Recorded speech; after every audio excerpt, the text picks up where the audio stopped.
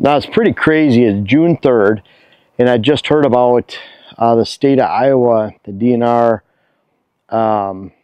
really making trail cameras illegal. At least cell cameras, and it's interesting how it's worded, and it seems like sometimes these states word things very gray, and then they have to be interpreted by the court of law to figure out exactly, set this precedent that this is what we meant by that. And so for me personally, I don't hunt in Iowa, but at the same time, I wouldn't want to follow anything gray. So if it were a gray line, whether you could use a cell camera or not on private land or public, I just wouldn't use it because I don't want to get in trouble in any way.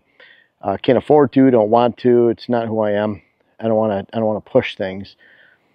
But and if you do, that's fine. That's not saying that's a bad thing. It's just that I lose everything, if I get caught with a game violation doing stupid stuff. So I'm just not going to, not even going to come close to it. And what I heard, and it's June 3rd, I heard about this in the last couple days, and really what they did is you can't leave anything overnight on public land. So that takes out most trail cameras, and you can't use any, I'm going to get the words wrong here, but in the act of pursuit or while you're actively hunting, you can't use a cell camera. It's an extension of your phone. And that's the way it is with a lot of electronics in a lot of states. For example, walkie-talkies. Dylan's hunting over there, and I say, hey, Dylan, I call him up on the walkie-talkie, and I said, hey, that inside corner over there, we're gun hunting.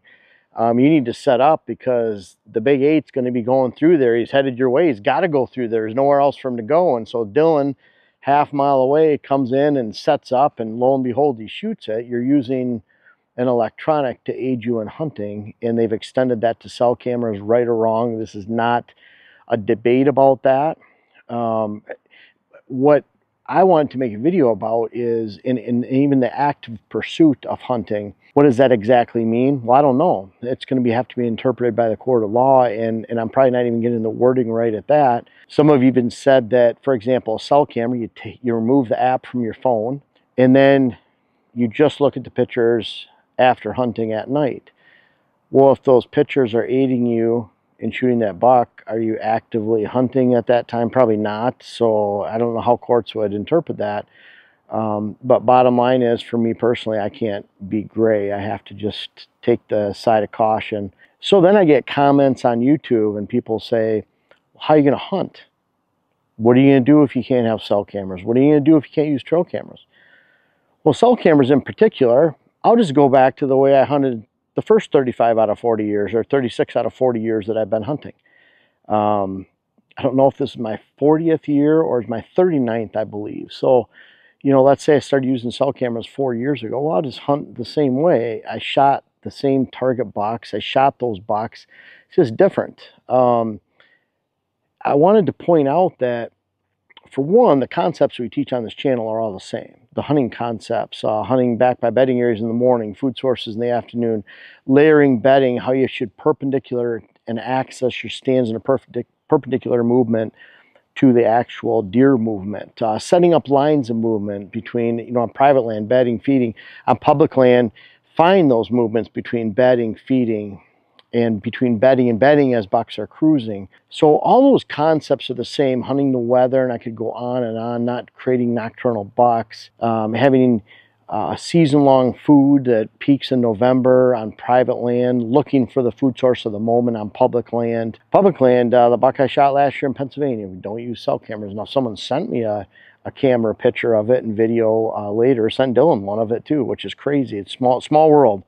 We drive 14 hours to hunt, and we're shooting bucks on public land that someone else had pictures of. Bottom line is, don't change your hunting tactics in any way. And when it comes to public land, I'm going and setting up on a spot where I believe is a good funnel. If it's during the rut, I'm hunting a funnel. It doesn't matter if it's constriction of habitat where it gets thick and there's big open habitat that connects to open habitat, and I'm hunting that thick area in between, the inside corner of a field or idle field. Maybe you have a clear-cut edge and an open hardwood edge, and I'm hunting that clear-cut line, the change of habitat line, where all those different habitats come together on the edge of a swamp. That's where I'm hunting. The bottom line is, because there's no cell cameras or trail cameras, or the potential of it, doesn't mean I'm going to change how I hunt. It's going to be the same way. And I use this stand location as an example. We have a lot of bedding going down on the inside over here. We have a big food source behind Dillon, approximately 150 to 175 yards away. This is an area we do not enter during hunting season out of this 67-acre chunk. There's a thin strip over here of 10 acres. It's really open. It's near a road, and deer just don't bed. That's how we access. So when I want to come into this stand, I'm going to do this in the morning. I come in this way. You can see this road coming right up here. I'm going to access, and then I'm going to sit in that white oak right there. Just don't have the family tradition ladder stand up there yet. But I'm going to come in and hunt this for a morning stand.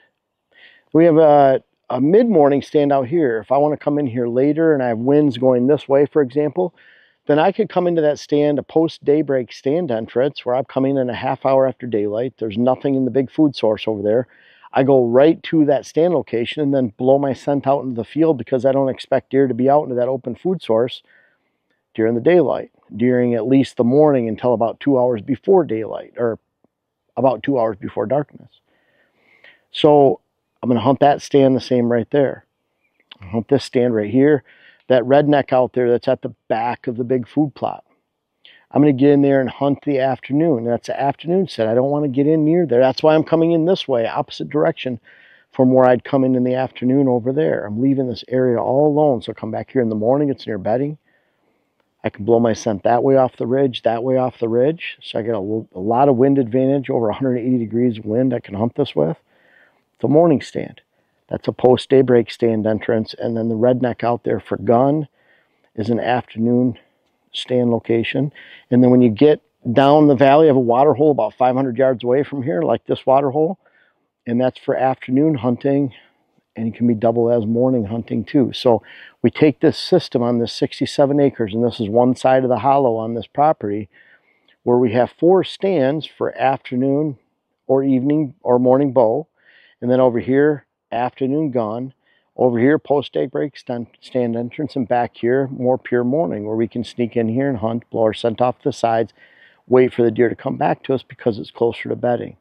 None of that changes. The difference is, I would be just like I did back in the 80s and 90s. We go look at the ag fields, sit on the edge, watch a hidden area, hidden corner, and see what bucks are coming out with binoculars. Bring a pop and a snack and watch and see what's coming out. We drive the roads around here still today, see what bucks are out there. You get to know those bucks, and I'm not even talking trail camera. You just get to know them from year to year, even if you only get 2 or 3 glimpses of them. You know that's that buck, and then you see him in the summer. Yep, that's that same buck. It's in the same summer area. You know he's going to come in the same fall area. Let's say you could only use trail cameras in the off season, again, and not in the active pursuit of hunting. So let's say it was the off season. I just want to know that that buck's alive. I see that he's alive. I already patterned him from the year before, maybe the year before that, waiting for him to get to that age of maturity. I already know he's in this area. For example, we're in southeast Minnesota, the state of Minnesota. You know, God forbid they say we can't use trail cameras anymore. There's a buck we call Junior.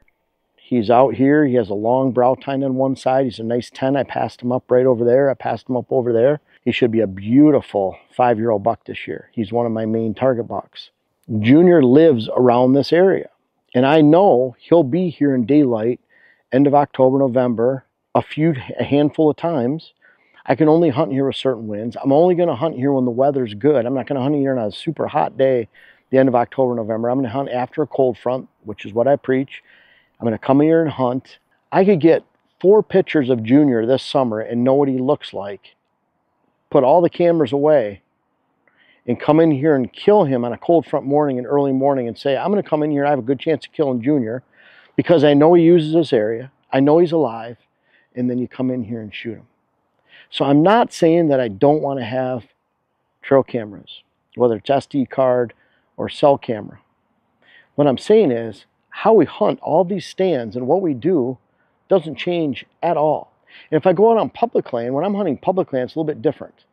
Guys that hunt public land a lot say, well, we never name our deer. We think that's silly. Well, they don't have people they're sharing the land with, lots of bucks that they manage, and they watch from year to year to year to year, sometimes 4 or 5 years in a row. And they have to talk about these bucks. You can only use the big 8, the big wide 8, the heavy 8 so many times before they run into every other deer you have out there and get very confusing. So you name them. It's all the difference. A lot of times you can tell the difference between a public land hunter and a private land hunter. But that goes kind of to reflect how you hunt on public land. If I go to hunt public land, I'm just hunting a mature buck. Mature being all relative. Is it a 3-year-old in that area, a 4-year-old, a 5-year-old? Kind of gauge that by the rub sign, the sign that I'm seeing in the woods. More rubs, more scrapes equals older buck, older age class. That's a proven fact. So don't really need to have those cameras on public land. I love having them. I want to have them.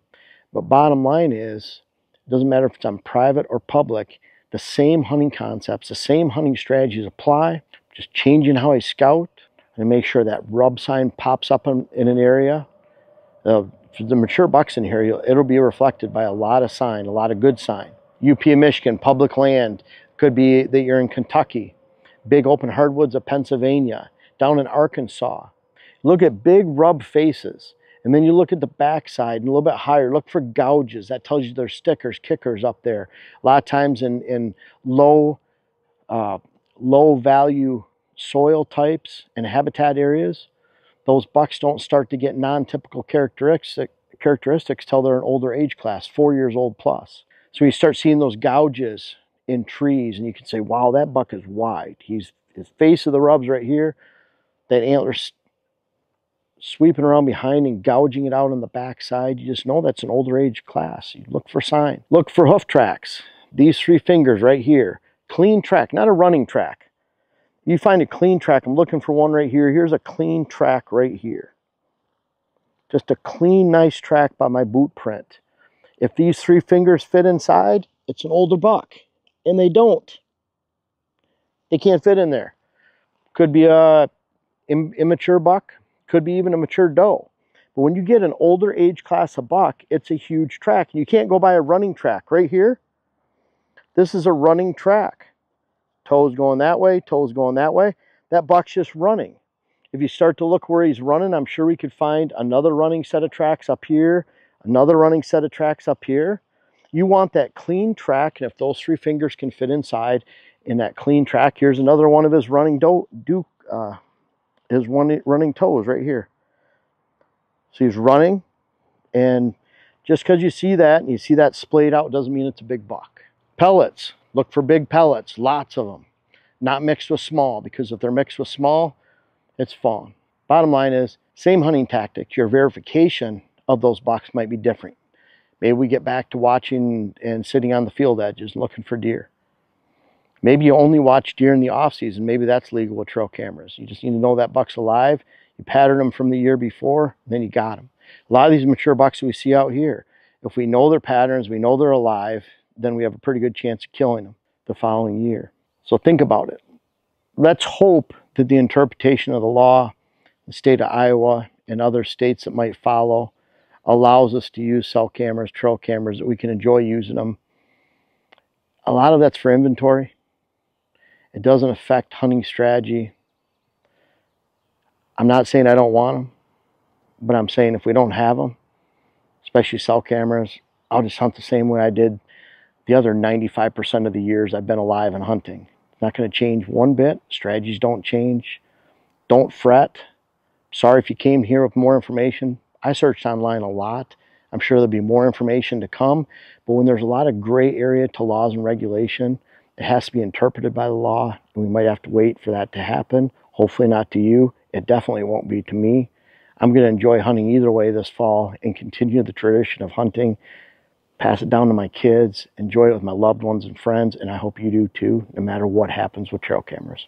It's Monday, and that means big shipment time for seeds. We have a lot of orders over the weekend, and Daryl in New York, he bought a lot of seed. In fact, a lot of this pallet is his.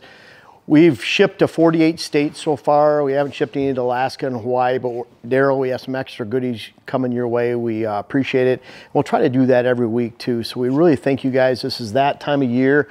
We have lots of seed going out the door. Wes is working hard behind me, getting that out, and we try to get that out the next day after your order.